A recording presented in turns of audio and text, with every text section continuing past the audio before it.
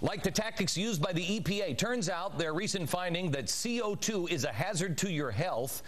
It may not be so dangerous after all. Our next guest says he has a smoking gun to prove the point. Senator from Wyoming, John Barrasso. Hello, Senator. How are you, sir?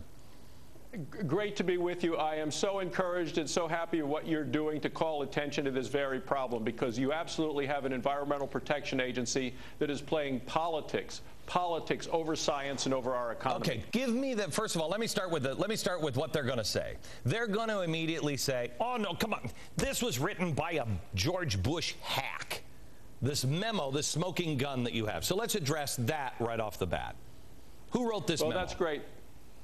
Well, this is a memo put together by a number of attorneys. On the top of the memo, it says attorney-client privilege. But then they released the name of one person who works for the Office of Management and Budget in the White House, and they said it's a George Bush hack. Well, I will tell you, this is somebody who actually got that job, Glenn, with Bill Clinton. Oh, my goodness. And served 6 years with Bill Clinton, and then served 8 years with George Bush. This is a career individual in this office, has been promoted 4 different times.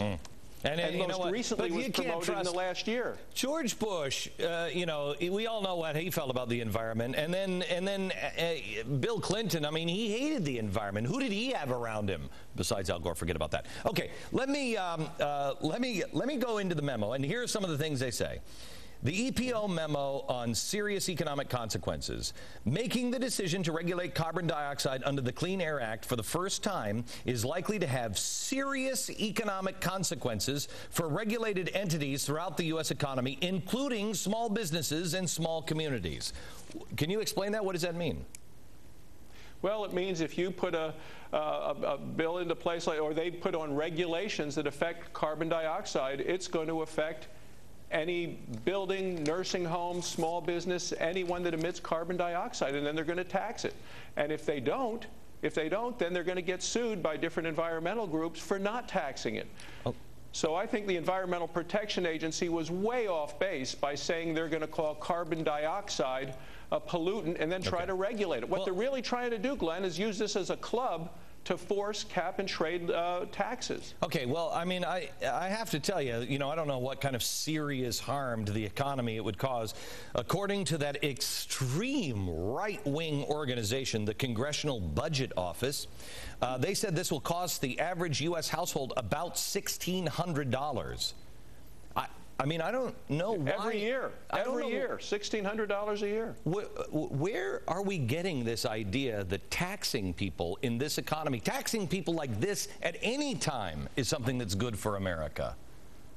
Well, they claim they're on a higher plane saving the planet, but I just don't buy it, and I don't think the American people buy it. So let me ask you, the American people will tell you they think this whole thing is way over-exaggerated. The more we hear about it, the lower the polls go, because the people are always say we can't debate it. The debate is over. We're not buying it. The American people are farther and farther away from global warming and cap and trade and everything else, but the government still continues to move forward. Any idea? Well, they want the tax dollars. Any idea on how to stop it? Well, yeah, by exposing them in the committee like I did yesterday with that smoking gun memo and saying, hey, look, the science isn't behind you. You're making these claims.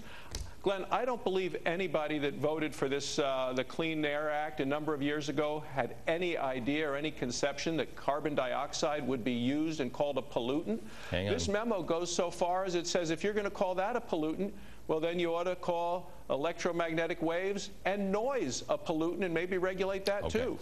They do. It's in New York. They do.